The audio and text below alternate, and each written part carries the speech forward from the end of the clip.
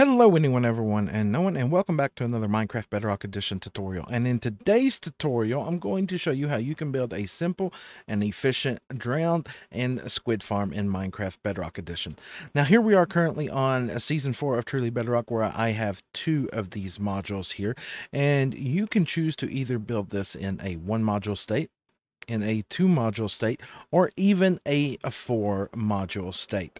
Now this farm is absolutely crazy with the amount of drops that it produces. As you can see here, you get an amazing supply of ink, of rotten flesh, of nautilus shells, copper, tridents, and or mob heads if you have those packs on. It is absolutely insane, and it does not take that much work to build at all. For this build, you are going to need 11 stacks of blocks of your choice to build with. We use blue concrete here. 5 stacks of soul sand. 2 buckets to make an infinite water source. Right on about 8 stacks of tinted glass. 40 plus trap doors. Now I say plus there because if you do the water trick like we did in the video, it's going to take quite a few more. You're also going to need over a stack of fence gates of your choice. 2 soul fire campfires, 8 coral fans, 4 panes of glass, 4 turtle eggs, 8 observers, 8 pistons, 2 hoppers, 4 chests, 2 levers, 8 redstone torches, and 2 tridents. Now, the rates of this farm are going to depend on how large you build this farm. Here we are on a backup copy of my Patreon server, and I'm currently at my admin T-Man's base, and as you can see here, he currently has 4 modules of these set up. As you can see, drowned already spawning there just from us loading the area. Now, you can take this pretty extreme if you want to. As you can see there, he's got a dangerfish farm here, and he's also got a creeper farm up above. But as I said, the rates are going to depend on how large you build this. If you would like nothing but a singular module of this farm, you can expect drops of over 1,000 flesh an hour, 32 tridents an hour, 270 plus ink, 51 nautilus shells, and over 100 copper per hour. Now that's just with 1 module of this farm alone. I mean, that's not bad, and it's not even that hard of a build. Now, if you want to build 2 modules of this, you can expect roughly 2,500 flesh an hour, 54 tridents, 567 ink. It literally doubled up the amount of ink you could get from this. Same with nautilus shells.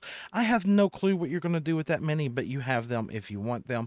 But the beauty of what I am after is copper. Look at that, 210. Just by adding another module on the other side, we have doubled our intake of copper and pretty much everything else as well. Now, of course, the final result here, if you build 4 of these modules, one going north, south, east, and west, you can expect anywhere around roughly 3,000 flesh an hour. 2,739 is what we got down here.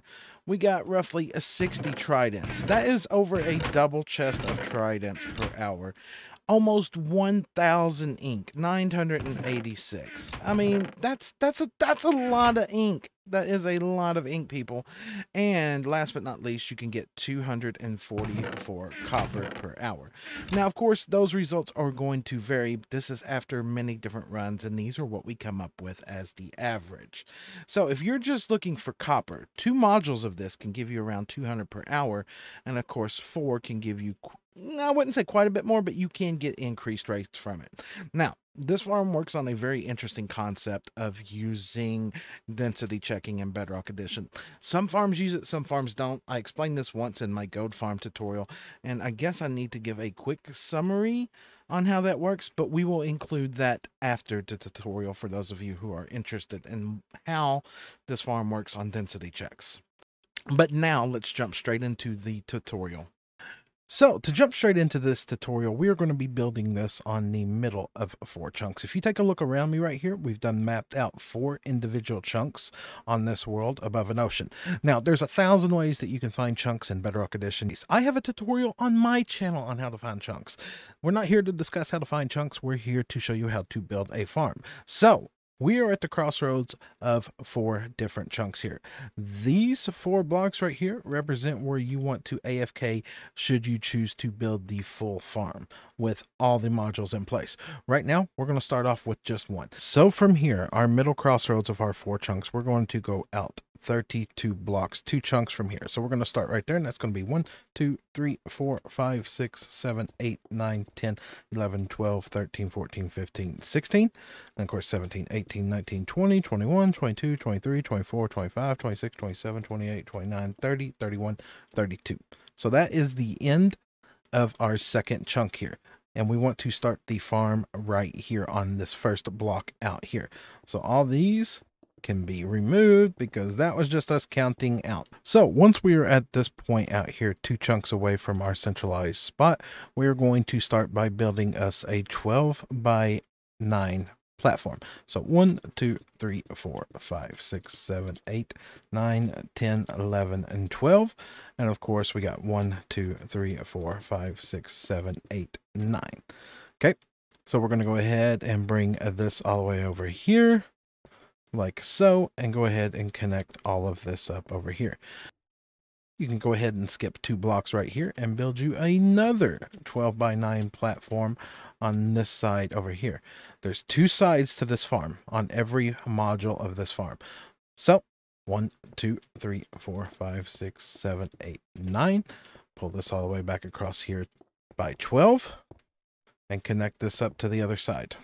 So at this point, we have our 2 modules that are going to hold all of our soul sand. This is going to be our centralized drop chute in the middle.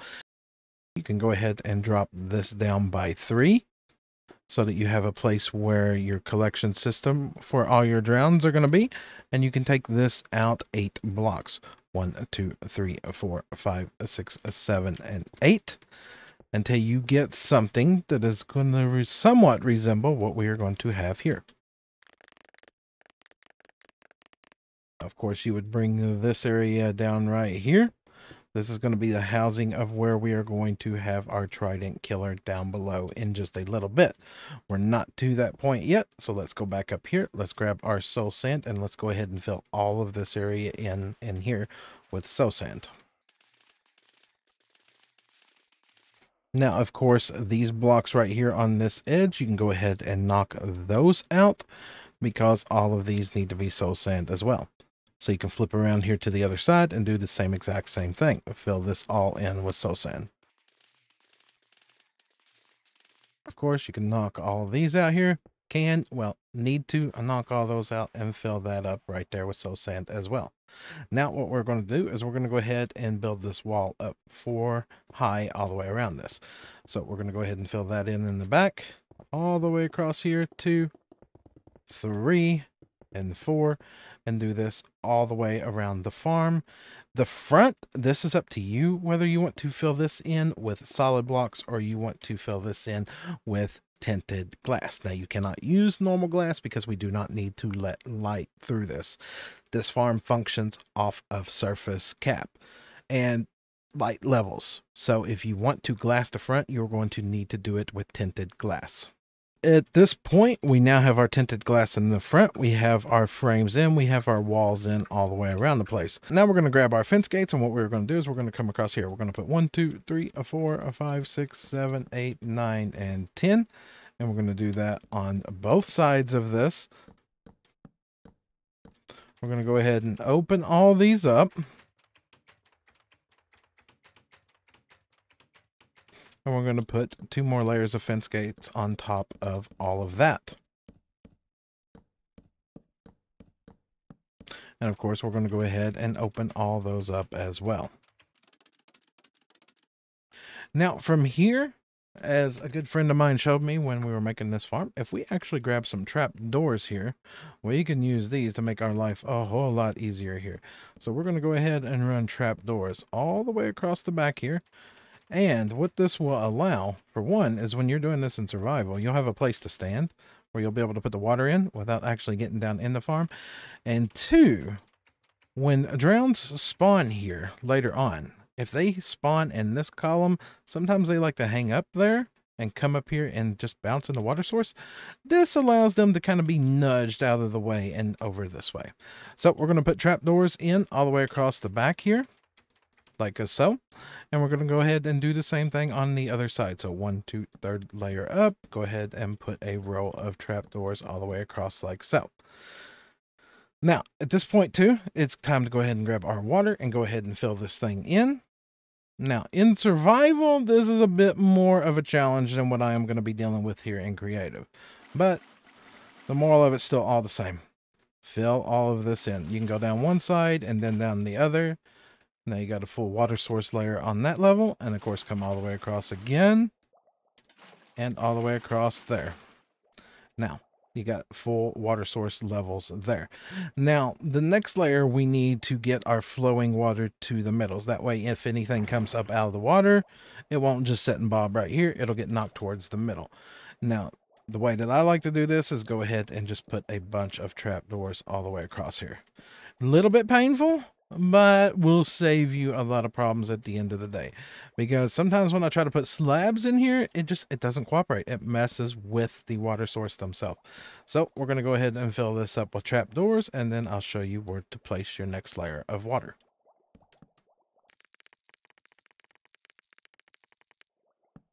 So once you have all your trapdoors in there, you're going to go ahead and grab your water bucket, and you're going to waterlog that block right there. And of course, you're going to do that on every one of these. You're only going to waterlog the back ones. And then at that point, you can come back across here and you can break out all these extra trapdoors that we just put in. I know it kind of seems crazy, but trust me, it'll make your life a lot easier. Once you've got all those trapdoors out, this back row of trapdoors, we're just going to open them and place them against the wall. Then we're going to go ahead and do the same thing on the other side. So once you've got your other side in, once again, leave the very back row of trapdoors. That way, if anything spawns in this column, as it comes up, it gets nudged out and moved to the centralized area. So now we're almost there on this one. Next, we need to get our Trident killer in. So we need to go ahead and come down here. We're going to add in 2 water sources down through there. And we're going to grab ourselves some full blocks right there. We're going to grab our turtle eggs, which are somewhere around here, not in our inventory at the moment. That's not how you spell turtle. There you go.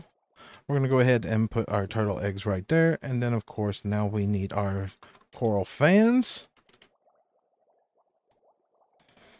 And we're going to put a fan there, a fan there, and a fan there, and a fan there.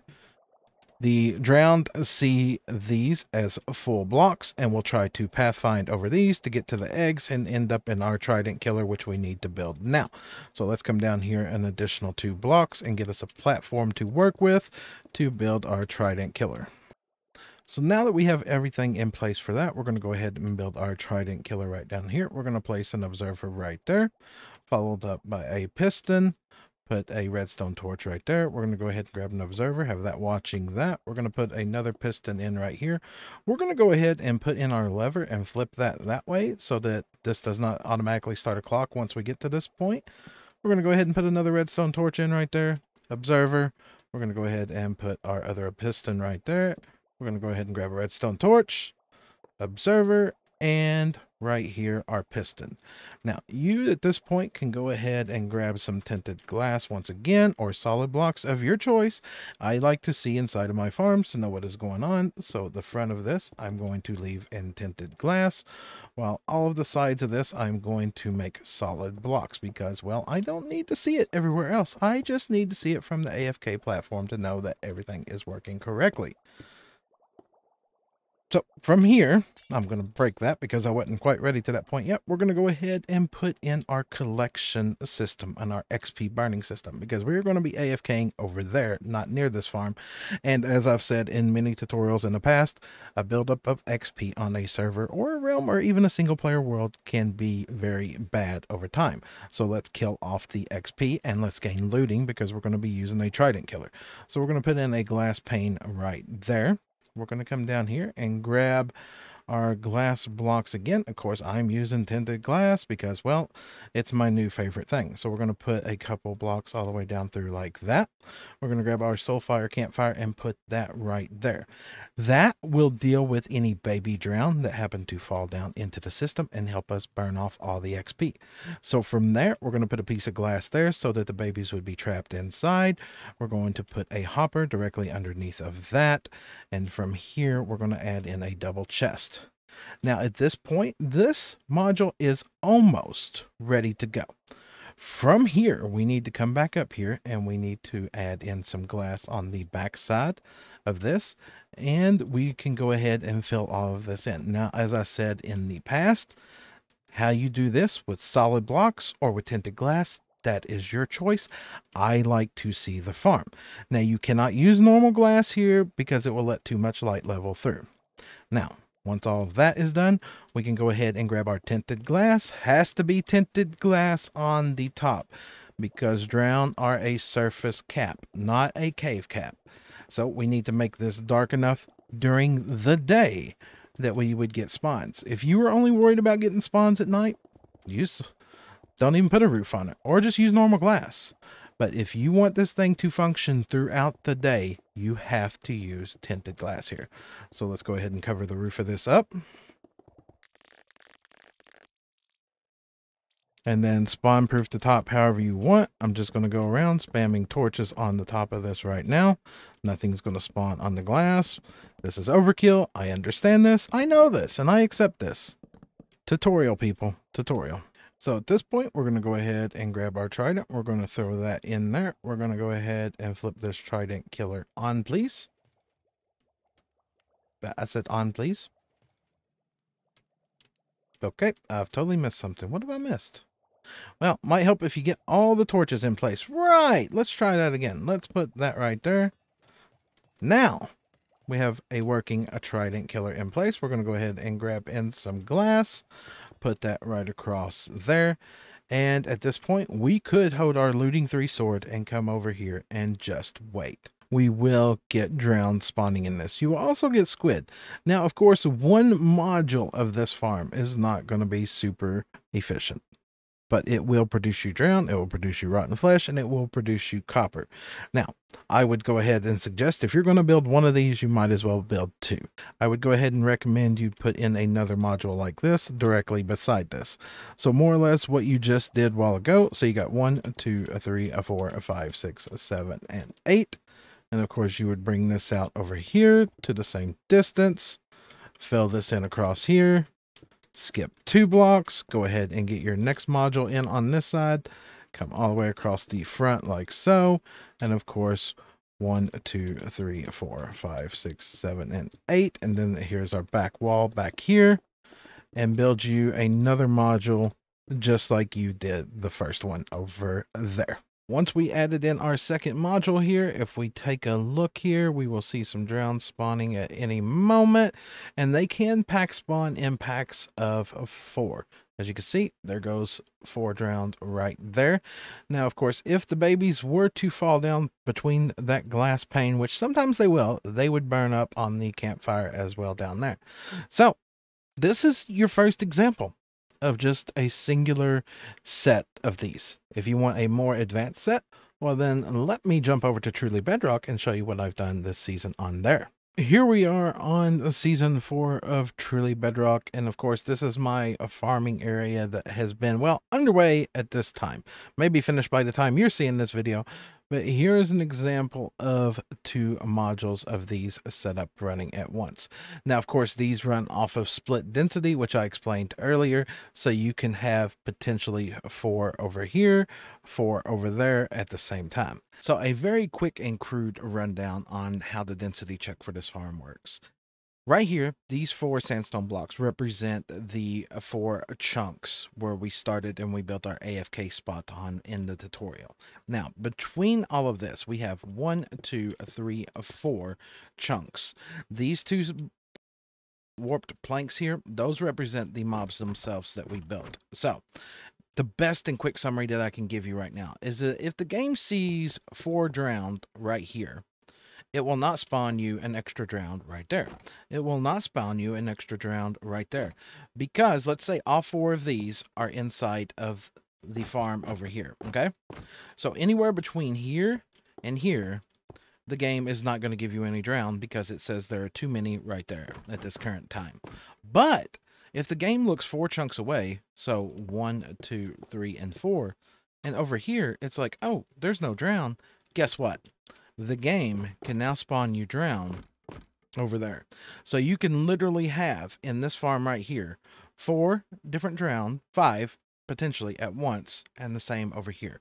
While if you built these any closer, say we had these farms in here closer like so, and this was here, and this was here, and you had your drown here, you would never get drown spawning over there. Never, because it's within 4 chunks. Never. It would either be one or the other. If this one had them, then this one over here would not. It's not a perfect explanation. I'm trying to give you a quick summary, a rundown of the explanation. That's why we are AFKing in the middle of 4 chunks, and these farms are built 4 chunks apart. We want to capitalize on the game rules about how dense, how thick, how close mobs can spawn together. I hope that helps.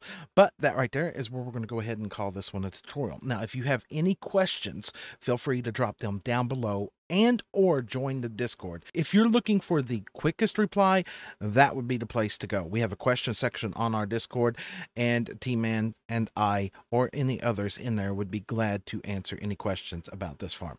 But that being said, that's where we're going to call this a tutorial. If you've enjoyed it, make sure to drop a like down below. If you'd like to see more, please consider subscribing. But on that note, that's where we're calling it, and I will catch all of you all in the next one. Goodbye, everybody.